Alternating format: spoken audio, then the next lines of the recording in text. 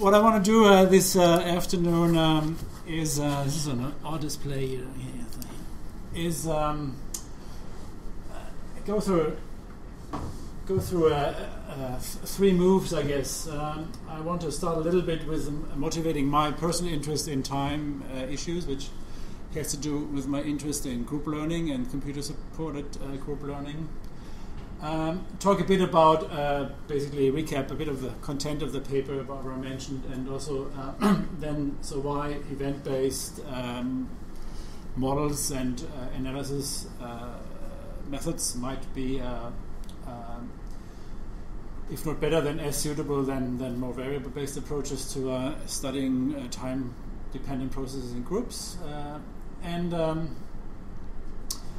Also in that part, give a bit of one or two examples, to some extent they may be familiar to you, of how to practically do process analysis of that type. And in the third part, I want to sort of, in good, I guess, almost German tradition, want to question my own position, and talk a little bit about what I perceive as the limits of event-based process modeling. It's always good to know about the limits, because then one of a methodology, because no methodology is applying to everything. It has its place and it has its limits. And I want to also talk a bit about the limits, having talked about the potentials and perhaps written about it a bit more over the last years. And time allowing, I'm usually chronically bad in timing presentations. I'm also prepared to show you a bit of an example of perhaps an application of process mining that also works in universities as part of almost standard teaching, if one would want to. So not only in a research context where one has all the time of the world to do coding and analysis, but also as a feedback source, perhaps for students as part of their learning.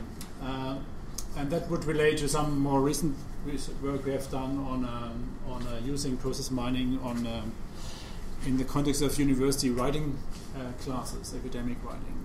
But that's only time allowing. If time does not allow the hour and you're interested, send me an email and I'll send you papers or the slide set that I have prepared for that as well.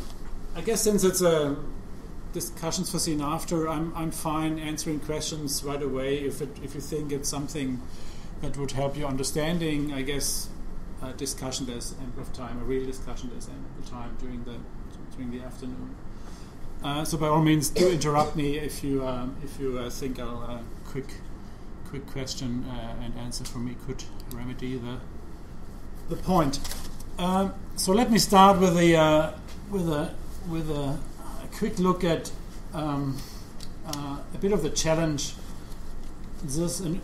involved in looking at groups, be they online or face to face, from a analysis and method point of view. May be helpful sort of to get us started to sort of think of processes and groups happening at multiple levels of scale, of time scale. And this analysis owes very much to the work of McGrath, of course. I guess some of you know social psychologists who spend a good part of his academic life on analyzing time, issues of time in groups, and suggested that there are at least four levels of time that we can look at when we look at a group. There's a level of developmental processes, group developmental processes, which tend to go on over days, weeks, and months, perhaps depending on how group stays together. There are adaptation processes, which may be can happen quite frequently, are triggered by external demands on a group. There are operational processes which are triggered by the internal demands of a group and have to do with how a group goes about its work. And then there are learning processes which in a more specific sense, which are particularly related to the operational processes. Examples, so a few group processes on development scale have been analyzed a lot in social psychology, as has many other work that I'll be talking here initially. And so probably the most famous model of group development are the 4 stages by Tuckman, based on psychodynamic theory. So there we have the famous, probably most of you have heard about, forming, storming, norming, and adjourning phases that groups go through. This means real groups that potentially have to work together for months, if not years, and where the members are strongly dependent on each other, in the sense that one of them failing will have implications for the others. So that's a typical long-term development model. Then there are the adaptation to change processes. Those are, in a sense, not conscious, don't happen necessarily on a conscious level at the group, so they're not necessarily discussed. It's the kind of adaptations that are often described, the kind of behavior that's often described in terms of complexity theory, whereas systems such as a group or an individual or any complex system sort of moves in a landscape of local minima and maxima. And if it's on one of the local maxima and something happens in its environment, it gets perturbed and has to find a new local maximum. And there's the language of that, as I said, that's often done sort of semi-automatically and not necessarily makes it into the discourse level of the group. Just one of the features of this, looking at it from a complexity view, is that in order to get to the next local maximum, you have to go through a valley usually, which is also often difficult for groups to leave a level of performance and to move to another level of performance, maybe higher performance, because usually your performance will decrease initially. The third level, and probably one I'm most interested in, or where also the methodology I'm sort of going to talk about a bit more fits best to, is the operational level or group as activity systems. I took a longer quote here from McGrath because I couldn't manage to get it shorter. It describes a lot of things. So just to give you an idea what the challenges or the kind of phenomena are that happen on that level if a group engages in work. So it has to do with resource scarcities and the need for setting priorities. There are selections to be made between potentially diverging goals, and hence the need for strategic planning. There needs to be operational planning in order to organize division of labor, and then is coordination in order to manage the division of labor. Obviously, this is also the area that's often researched, not only in social psychology, but also in work psychology, organizational psychology, and organizational sciences. And on the level, then there's the level of learning and processes occurring there. And McGrath, and I think that's quite helpful, makes a distinction between learning and adaptation. So learning is very much a deliberate process. It's sort of, so to speak, at the consciousness of the group and its members. It's usually a reflective process. It's not automatically shifting and it's not trial and error as would be typical for adaptation. It's also reflective in terms of time. At this stage, it's highly learning at this level in this meaning is affected by a great many things, amongst them also the kind of idea a group has about itself. For instance, does it consider itself to be a task force, a crew, or a team? These kind of group forms have various time dimensions, lifespan, so to speak, and many and the form of learning is affected by the group's interpretation of the time it has for its work as well as for learning.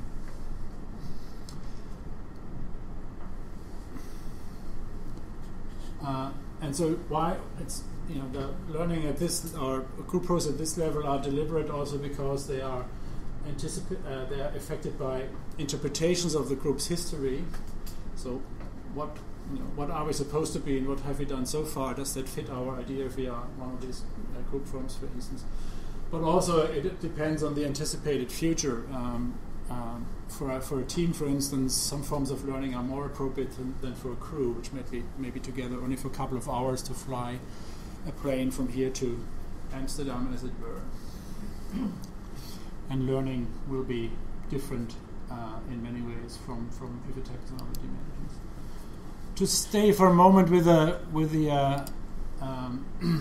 learning theme, where there's learning, there should also be memory and changes to knowledge. And it's also indicative or interesting to sort of be articulate about the various memory systems that a group has available, and learning can happen in either one of those memory systems or across all of them and in various divisions.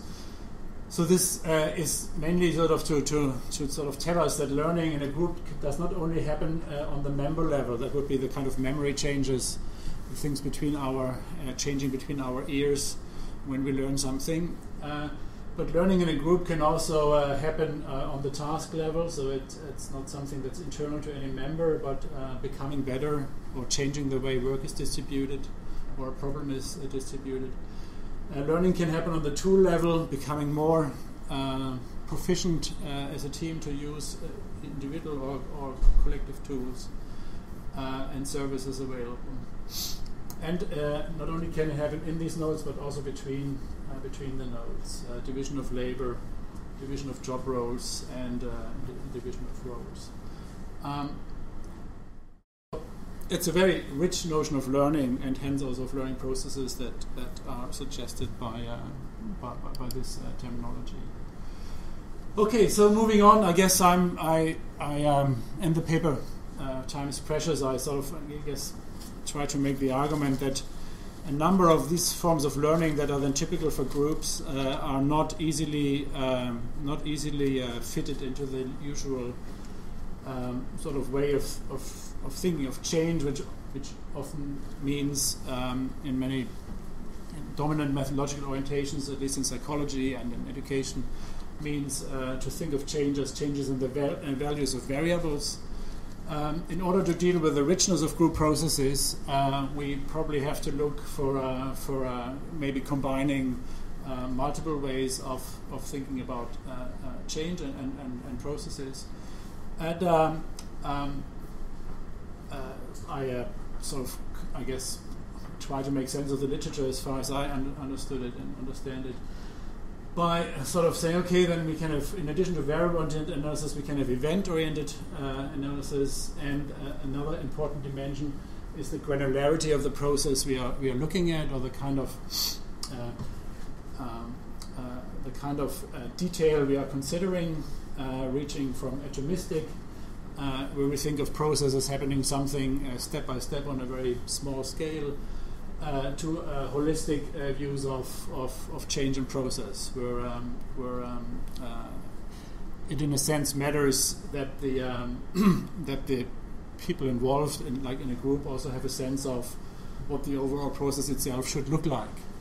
And for instance, groups and crews and teams will come up with different narratives how their learning went, because they have an idea of ideal learning in a cockpit is probably different than learning in a team that has to develop a new product over weeks in a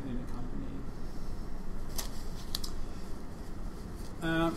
And I guess I'm particularly suggesting that this middle range here, is sort of interesting for a number of group processes, where we move a little bit away from a very atomistic view of process, and are still somewhat before where basically only language-based methods come to hand to understand and represent process. And within that level, where we have sort of speak of sequences, where there are also interesting ways to think about and analyze process in an event-based way.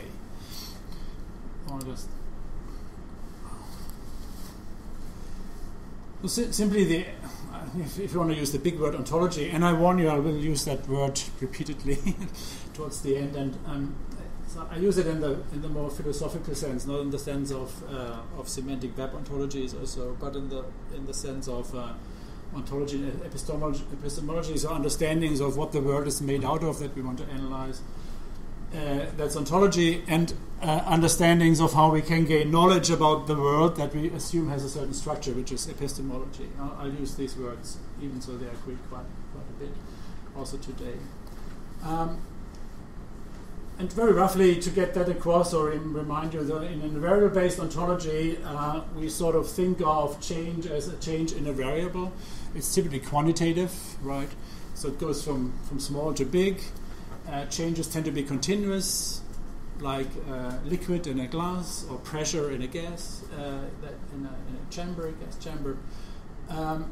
And we think of factors then also being continuous when affecting that variable. So a gas can be, the pressure can be increased by varying the heat or by varying the space that the gas can be exposed to or expand in. And the factors affecting the dependent variable, and have this language of independent dependent variables, those are also usually, at least in principle, supposed to be continuous. So we can change heat continuously or temperature, and we can change space continuously. And so if you look at this over time, then things would develop usually in this sort of plots, this time, and then maybe the value of the variable is plotted typically on the y-axis, and you get this sort of continuous change processes. Event ontology, or thinking of change in terms of events, is sort of more like a narrative, a history. There's an initial state. The entity that we look at, maybe a group or an individual or a society or a nation, is exposed to certain events or undergoes certain changes. One event sort of triggers the next, and either by necessity or by logic ends in an end state, maybe because the analysis ends or the process ends, the underlying process ends. And then the representation is not, the change representation typically is a sequence of named steps in the event sequence. And we can combine the two. So one can, of course, look at how quasi-continuous changes affect an event chain, and that event chain also may have sort of quasi-quantitative effects, such as the satisfaction of team members after a number of team activities. We could maybe see that as an effect that we again measure with a variable. So they can also be mixed and matched. There's no strong dimension on that level. However, the way change is conceptualized is really quite different. I don't think that any of that has been terribly new or is terribly new. My guess now is that the main reason why event-based sort of mechanisms or ways to describe change and process in general have not been so much, have not made it as of yet into our normal methodology tools, presumably mainly has to do with sheer computational power.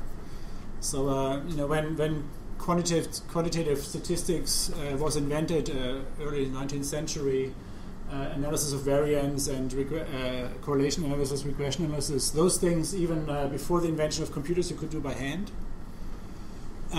But probabilistic methods, even though the mathematics was well known already, you could not possibly do by hand. Right? Only with the rise of computers became it possible to do event, which is usually a stochastic analysis, and it was, I think, in the end as trivial as the lack of computational power some 100 years ago that led to social science, in particular areas like psychology, economics, applicational research to a large extent, becoming very much variable focused. I don't think there was a deeper rationale, and nobody really was aware of possible implications, and no design behind that. I guess it was pure lack of computation power. And to my knowledge, the mathematics was around as well as for that, and it was just the numerical challenges that stopped us from seeing more of that early on. So let's look at this event stuff a little bit more, also showing you an application in research. So a typical way we sort of think about or can represent events and processes described in event form is the timeline, of course, and then having events sort of anchored on the timeline. And so we read this from the left to the right as time progresses. And this is an example from Dan Souther's work. Some of you may know Dan Souther's sort of did very careful analysis of students working together in a sort of hypothesis testing problem, and studying in particular how they, over time, how they start building on each other's contributions. So if it's a pair doing an inquiry, this sort of diagram sort of shows also where at a later point in time somebody went back referring to something observed before, and orders that by team members. It's here a pair, individual 1, individual 2, and how they went about this. Now, this is a very natural way of thinking about time, right? It runs from left to right usually, and of course it doesn't, but when represented in print and paper and media, and events sort of can sort of be sorted by their by the time, calendar time, and logical time. The problem is, of course, and if you sort of look at Dan's work, if you do this for, it's very natural for pairs. If you do it with more people and with multiple groups, it becomes very hard to analyze. One advantage is, of course, usually that we do this kind of process that we can use our eyes to discern patterns or trends, and that may be possible for pairs, so very small groups. Some people argue a pair is not a group, but it becomes much more the visual analytical machinery that we bring to this task really breaks down if we have more than 2 to 3 team members, and or if you have multiple groups and want to say something, how do they differ from each other, or how are they similar? If you look at timelines, it becomes, of this granularity at least, it becomes very difficult. So one thing I'm suggesting, have been suggesting, is to make use of methods very well developed in computer science, theoretical and practical computer science, to use perhaps representations that have been developed in computer science, in particular, to represent process. The probably most best understood are Petri nets, which there's an example here. So here you don't see a timeline. And you don't see individuals anymore. A process model of this kind sort of uses the states, so the space of events or steps people could be in, and then sort of maps out by using arrows transitions from one state to the next. And I want to keep it as simple as that. So in order to find our timeline again here, we have to look at the model and at the kind of sequences it can generate or it can represent. Right. And so in a model, in a sense, it's like competence and performance, and Chomsky's famous distinction. A model of this type is describes more competence. All the sequences that model could go through, given enough time, and the performance is down here. All the processes that this process or the system using this process did realize in the real world with limited physical resources and limited absolute time.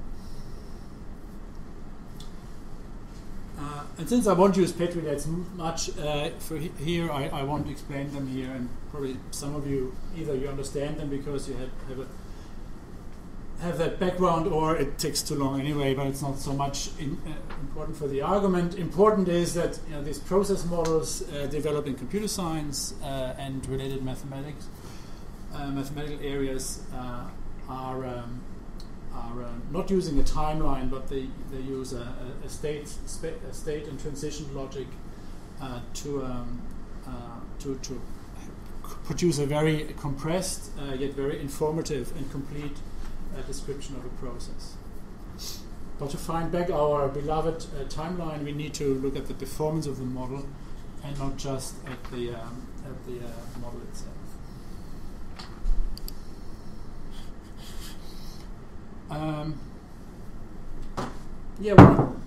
One or two advantages of that is this allows a holistic representation, so you can take these models often come from many individual events and sort of show the commonalities among a great many group processes, and they allow parallelism. Often that is not so important, but sometimes it is important. So things happening in parallel, right? It's often not so important in small group work because we look at what people do together, being co-located or being synchronously put together. But as soon as you have groups that work in asynchronous media, parallelism becomes an issue. So people do different things while others do other things. And also if you look at collaborative learning in classroom settings, like in co-located settings where we use technology, but we also sit together. Teachers, for instance, often split the work and give tasks that students do in parallel and then have to bring it together again. So whenever that occurs, the timeline view is also a bit difficult to follow. But these process models have a very natural way to, or at least a formal and natural way to express parallelism. Okay, so where can we use this kind of models? So I guess I'm trying to sort of find now in this middle area of potential process models where we don't quite have a narrative, but we want to be a bit more holistic than just long sequences of very individual elements, and the overall picture doesn't matter. So in this middle ground, for which sort of group processes might this be most useful? My suggestion is that these process models from computer science, techniques from computer science, are probably most profitable used in learning research and in group learning research for studying group routines and practices and how they are enacted. Right? It's very difficult, and often initial phases of group work are very chaotic, also people say, and they follow very different paths. But once a group, like a learning team, settled, went through its storming phase and sort of gets into its forming phase and norming phase, once it's settled on certain decisions and begins to settle on certain routines and practices, that is then sort of the stage where these process models might actually be quite interesting, quite applicable, or so one would hope.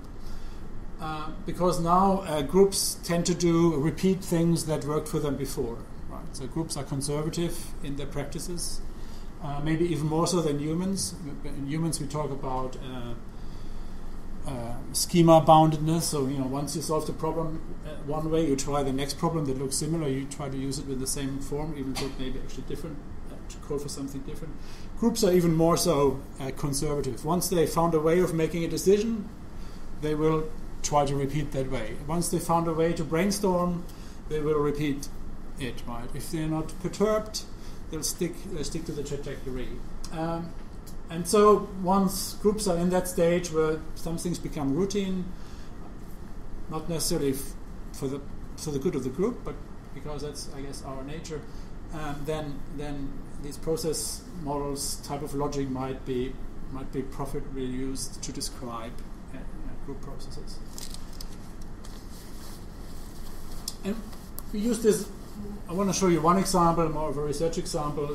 It's been published too, where we sort of looked at decision-making practices. So we gave groups tasks which at some stages involved decision-making. So they had to decide between. They had to first of all identify alternatives. identify what matters, so how these alternatives should be compared, on which dimensions, place the alternatives on these dimensions, and then make a decision, hopefully somewhat consensual, if not rational, as to the path of action based on that decision process. There's literally thousands of studies on group decision making and organizational science and social psychology. So in general, there is some hope that one would find regularities and invariance there, because there is no single way that has been identified for groups to make optimal decisions. But there's evidence that groups settle on certain ways, certain decision routines, as I just mentioned, and those we might be able to identify with process mining. Well, in this instance, we looked at chat data. I guess something that also many of you will work with. It could also be done with, in similar ways, with forum posting on forums and other of these sort of text-based synchronous and asynchronous communication media. So in this case, in this study that I want to describe a couple of points of, it was done on chat sessions done synchronously, synchronous chat, where groups discussed, members of groups were supposed to come to decision. So we had a collaboration environment, part of it was a chat environment. The decision-making was done in the chat environment largely. There were asynchronous work phases where they used other tools, but the decision-making was done while they came online together for weekly meetings. Those things were recorded. The chat was recorded, time-stamped, a very usual thing. And then we used process mining methods to get to models to find invariants or patterns in the decision-making behavior as reflected in these chat logs. So that's sort of practically how you go about trying to go about the business here of finding such process models from data. We had to identify phases in the chat when decision-making was the task. Then code the steps in that 10 to 15 minute typically period in terms of decision-making steps. I'll talk about those in a second. And then identify as it invariants or patterns in the sequence of decision-making steps, and try to visualize those. And if you look at one group, for instance, a rather typical group of 5 students or so, I think over a couple of weeks they engage in 23 decision-making episodes. So these are now 10 to 15 minute, typically, or half-hour phases where the chat was around decision-making. And coding everything decision-related in those 23 instances of the decision process for this group led to 1,115 events or steps, which I don't show you on a timeline, because it would be a long time. I have to click here. The decision coding we use is we didn't invent the wheel. We used a very often used, very well understood taxonomy for decision-making steps developed by Poole and Holmes some years ago, and very often used in decision-making research, small group decision-making research, online or face-to-face, mostly face-to-face groups, and for face-to-face groups, and that distinguishes between problem definition, orientation, which means identifying relevant dimensions to compare the alternatives against, and then various sub-steps of developing a solution that is coming to a decision and ending with an agreement or non-agreement. So we have about 10 event types based on this taxonomy. Then humans, a PhD student or two went over, as part of their research, went over these chat entries that are around decisions and coded the utterances of the students in terms of this coding scheme with a satisfying that can be done with satisfying reliability. And so what do you get out of this? It's a typical code and count exercise initially. So you get for each of these decision-making events, types of events, you get your frequency, and you can or cannot draw conclusions about this. Now, typically, decision-making research would, sort of look at these numbers, and maybe the groups would work under two conditions: one with a group decision support system, one without. And you would hope, let's say, that something good would happen when you support the decision-making process, and you would look at the frequencies to find out if the technology support the decision technology would made a difference, or whatever. You could increase the group dynamics in one group and have hypotheses how that would affect the frequencies and so forth, and do sort of this kind of control group logic design.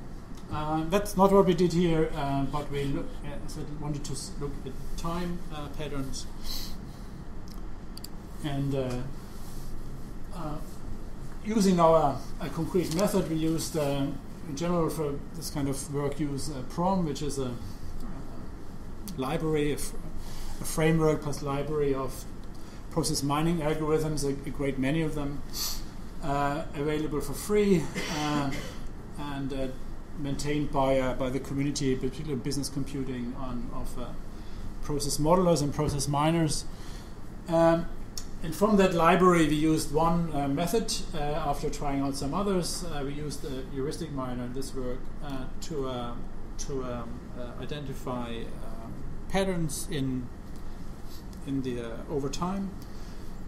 And the heuristic miner uses a heuristic which basically says, I have the belief that A is followed by B is calculated by subtracting all the instances in where A followed B from where B followed A, so where the sequence is turned about, divided by the sum of the two plus 1, and that basically sort of gives you a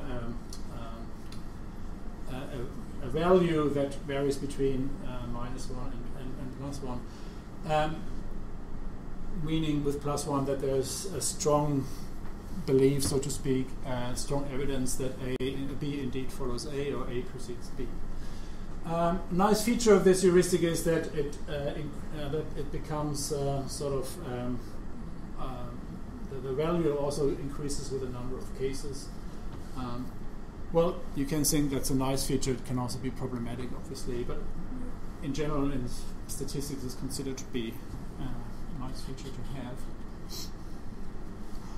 And basically, that's then used by a machine algorithm to sort of sort out and come up with sort of most likely sequences, which then take this form, sort of transition diagram. So using this method, you sort of identify.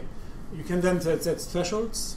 You can say, show me only those relations where the belief of the system in the strength of the relation in the step dependence is over a certain value, and you can tune that. Lots of things can be tuned in process mining, which is a problem. We can come back to that. Because without theory, we don't really know how to do the tuning. Well, anyway, if you use sort of default values for the heuristic miner, as suggested by those that developed the algorithm, group A might look like this. So it starts from a problem definition, and then with a certain likelihood, which is pretty high, it goes into an orientation phase first and oscillates between those two. With a less likelihood, it would go from problem definition to suggesting solution alternatives right away, and then going right away to coming to a solution confirmation. That's sort of a shortcut here. And it's less likely for this group than going through a more elaborate process of things. Since you in the back don't see all the details, here, a bit higher here. So basically the numbers mean, and this is not so relevant for the argument, but just to give an idea what you get out of this analysis, this is the belief strength, this is this heuristic value, right? You can sort of interpret it somewhat, not really as the likelihood of going from here to here. It's a directed graph, transition graph. This value, it's sort of the frequency, average frequency of going from problem definition to a solution alternative. This is the number of cases that have been of this episode that have been observed, and this is a absolute number of cases where this transition was actually made. So these are absolute numbers, and this is then the value in terms of this dependency measure that varies between -1 and 1. So that's, in a sense, fairly straightforward to interpret. It becomes more interesting to do it comparatively, right? So this is group A, this is another group B. And again, sort of with your eye, relying on your eyes, and data mining and process mining is a lot also about using our eyes to make inferences, right? Inferences. Much of modern science uses visualization methods to that purpose. And here, obviously, what's sort of evident to our eyes, at least, mine is this is a bit thicker, and this is a bit leaner. And there, if you look at, you of course have to look at the details, but this has semantics. So, in a sense, this group is following the normative process more regularly, more often, more frequently than this group, which has more variation from a fully rational decision-making process. It's because they also take shortcuts. They don't bother much identifying alternatives. They go right to picking one and saying we are done. Of course, it could often happen, I guess, in real groups too. So here, even so, these are data from thousands and more events, right? Like this is 1,115 events. You see that it can be compressed to a level where we can now use again our visual inferencing engine, which become sort of given genetically. Of course, you can also calculate values over this. You can calculate, using social network type of parameters, graph theoretical parameters. You can calculate centrality measures or whatever to get a number for this spread that you see physically. But it will just confirm that or make it more mysterious. I don't know. So you can get numbers based on this, but I won't talk about this now. Okay, so that you can see some publication what we made out of this semantically. That's not so much the point here. The point is that provided that this is somewhat interpretable, this obviously would help the researchers if I was one to sort of see, these two groups might be different, and thinking about why and going back to maybe details in the log files to understand that. But also it could be used as feedback to the group itself, right? So you can say, okay, this group looks like that, and you look like this. What you make out of this, good, bad. Why do you think you're different? What did they do different from what you did? And we use it actually this way. We start sort of using these things, feeding back to groups for getting their the reflection going. Because remember, this learning process is about reflection on that level. Right. Time's running out here too, so I personally don't think that this example is the best use of process mining. I think a better way of using it, if you use it, is doing it hypothesis-driven, because in the end this is induction, right? So process mining in an untheoretic sense, just looking for patterns, is as theoretic as any other inductive method, as any other data mining method or correlational method that you can think of. But one can also use, good news is one can also use process mining in a hypothesis-oriented way. So you can think of a model, hopefully a process model, hopefully theory-based, and then test it against data you have. Right? That's, of course, much better scientific practice. So, for instance, quite practically, you can use something like WOPET, which is a PetriNet editor, to construct a PetriNet, and then use PROM and its conformance checking machinery to tell you how good your model fits the data. Right. And to the extent that your model up here comes from theory, so you have an idea why you think it should be that way, then it's better scientific practice. WOPET is also open source, quite powerful. If you ever want to create a PetriNet, and it saves PetriNets in a way that PROM can import. So it's done very, very quickly. WOPET is pretty well maintained.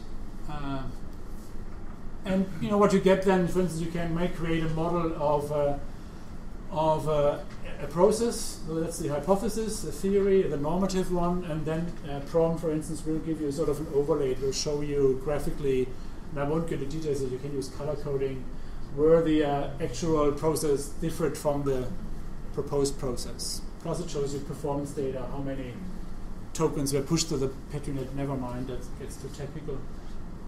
This is, by the way, taken straight out of the chapter Process Mining from Education Data in the Handbook of Education Data Mining, which actually uses learned data from e-learning. So students walking through university courses. And this is the running example. I find it an odd example, but then you might not. More interesting, I think, because, Petri nets never fit real data, as we know. So I tried. Another way to do conformance-based, to do model-driven analysis, hypothesis-driven analysis, is not to sort of speculate about a whole process that you want to test against data, but your theory may be only leading constraints, right? So you can come up with certain propositions, statements, which the group process should obey, and you don't want to find instances where the constraints are not met. So it's constraints-based logic, right? It's much more realistic to do with, let's say, with unstructured group work, because in a sense you don't have an idea how the group will go about its task by and large. But certain things should not happen. Like there should never be a group work where a member did not at least contribute once. You could say, you can check that. So this constraint-based checking logic is also quite elegant, and again, PROM supports it to a surprising level of usability. So you can, to the extent that you get your head around how to formulate these constraints. They are described in a logic, in a time-based logic called RTL. But to those of you who are computer scientists, that's probably very straightforward. To those of you that do Perl programming, it might look pretty straightforward. And to those of you who did Prolog ever in their life, it probably will look absolutely clear, because of course we identify patterns, constraints as patterns, and then we match these constraints against the data. And as I said, we would hope to find, if our model is good, our constraints are good. That means the model is good. That means we find few instances where the constraints are not met. And again, PROM, this library for process mining, will show you quite user-friendly what were there instances where the constraints were not met. And that can be interpreted as in the usual sense, right? So that means the model is not supported by the data. And as a researcher, we can now look into this if that's a problem, or can be fixed or not if you want to fix it. So let me summarize benefits of this process modeling approach. Model aggregates the group process, aggregates event data on a group level, so we don't have individual timelines to deal with. The analysis, if you use this, can be quite reliable. As I said, you have to do too many parameters potentially, but then the results will be the same given the same data. There's a certain amount of reduction of manual labor. Pedagogically,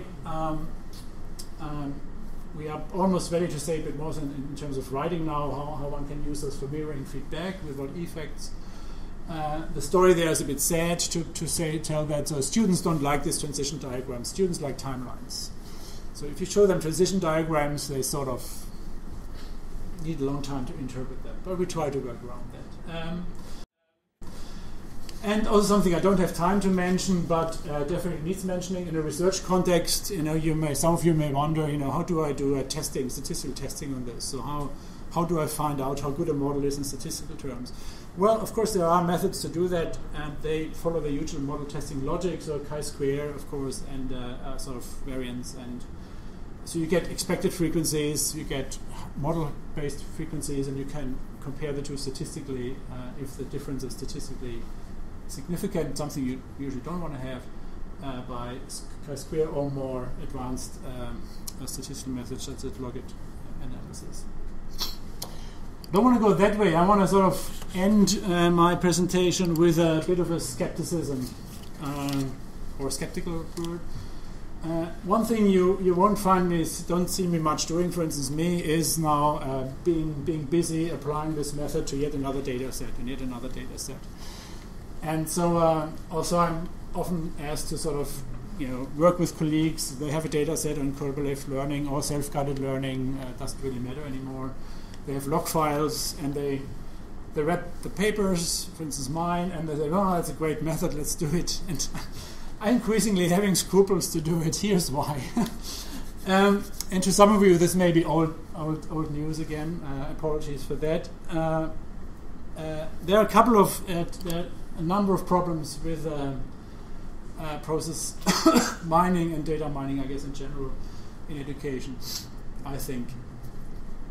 So I guess my statement would be that this way of analyzing process data and thinking about the underlying processes is appropriate mainly for design processes. So where we want to find out if something that we have, let's say, pedagogically designed as a group script is actually enacted by students, right?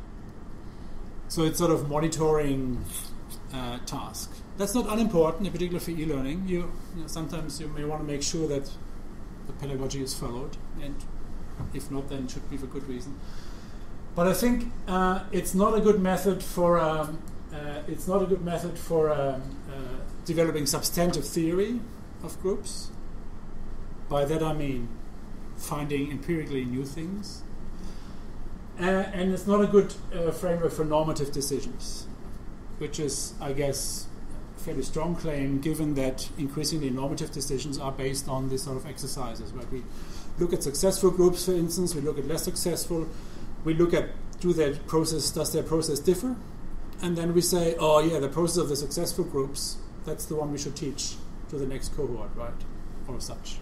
I don't think that this approach has a scientific basis. The reasons are multiple ones, and I really can just scratch on the surface here. I hope to eventually put this into something of writing, but then I hesitate because that's been written so often about. So just repeat it here for the purpose of process mining community. Of course, one thing is that process models don't capture intentionality and reflexivity, which is of course immediately a problem since we deal with humans. Process mining is often applied to in human context, but to very regular and top-down design processes, not to describe substantive theory. And perhaps I don't know. There are also serious problems with taking events as foundational.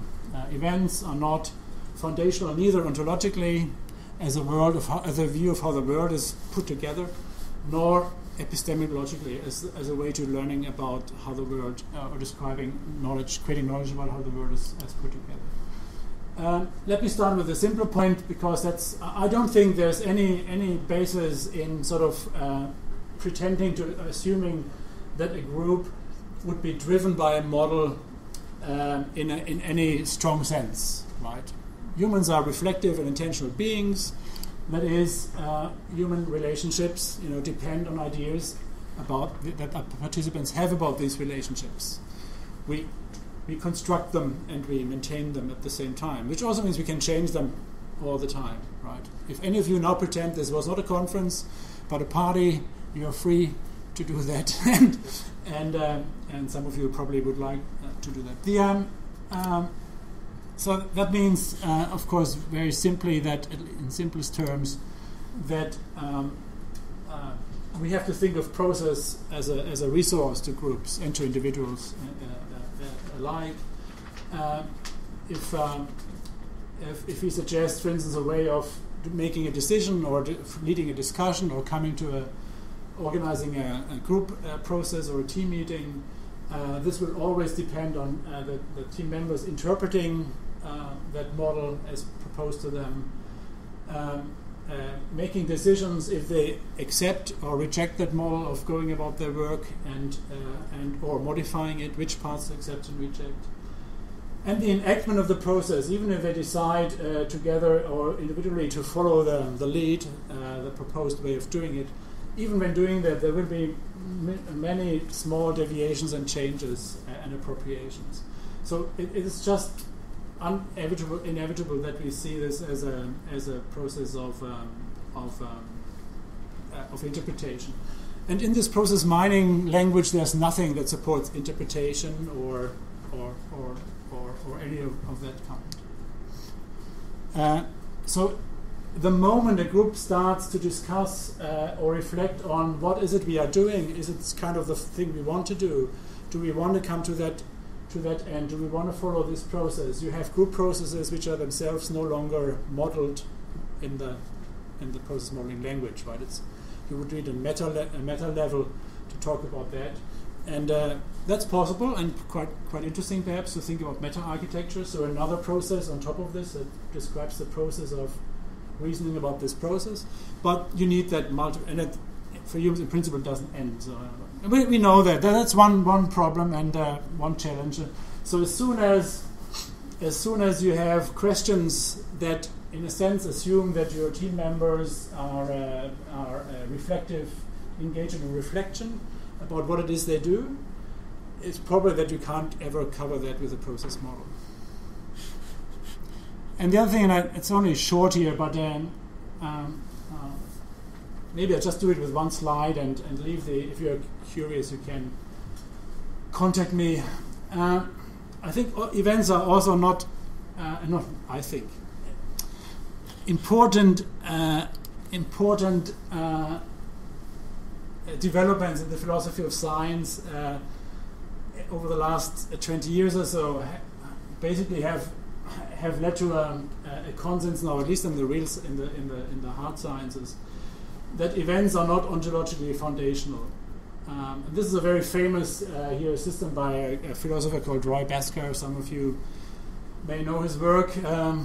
He's sort of the inventor of critical realism, or scientific realism, as it's now called.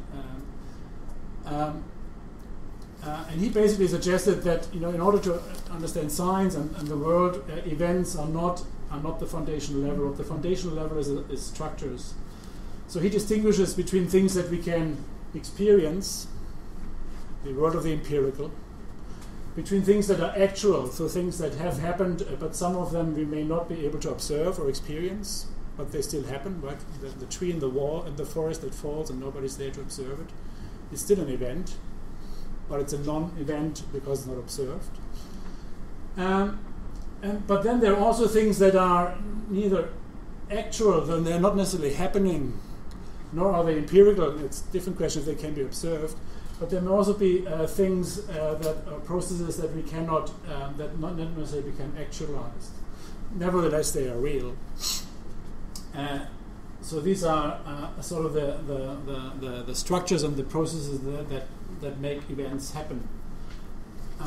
And so basically, Bhaskar suggests that there are really two distinctions. Experience are not equal to events. I mean, that's, I guess, pretty clear. But events are also not a model of reality, right? They are underlying. The world is of a kind that some things that can happen, in principle, will never happen because they are blocking each other. So think about modern physics, right? I think currently we spend billions on observing something that we think is real, which is that I think photons do a certain thing, or that black matter exists. But we have a hard time making it actual. Why? Because with very small particles, the way we think our observational technologies interfere with the phenomenon, or the phenomenon is so rare because things interfere in the bigger picture of the world that they happen once every 2 billion years, and that will be very hard for us to verify at any point in time. This is sort of dramatic sort of consequences which are hard to sort of put on a couple of slides, but it basically led me and should lead others to sort of question if we can really be satisfied with an event description logic. I guess we need to dig deeper, following the model in other science, in particular physics. But there's been also increasingly work on how the social sciences sort of can take on this sort of this distinction between real, actual, and empirical. Just one or two consequences before I end. Strong complications for causality.